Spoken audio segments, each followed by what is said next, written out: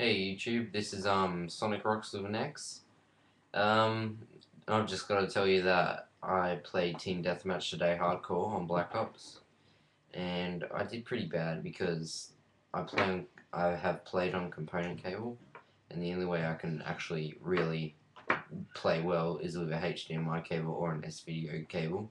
But don't worry, today I have ordered one, so it's going to be all good. I'm going to be able to do games. I'm going to be able to do Fallout New Vegas, Black Ops playthroughs, maybe a little bit of Modern Warfare 2 multiplayer, and there's going to be heaps of videos of me just pissing off people in multiplayer on Modern Warfare 2 because I really can't be bothered leveling up in Black Ops with another account.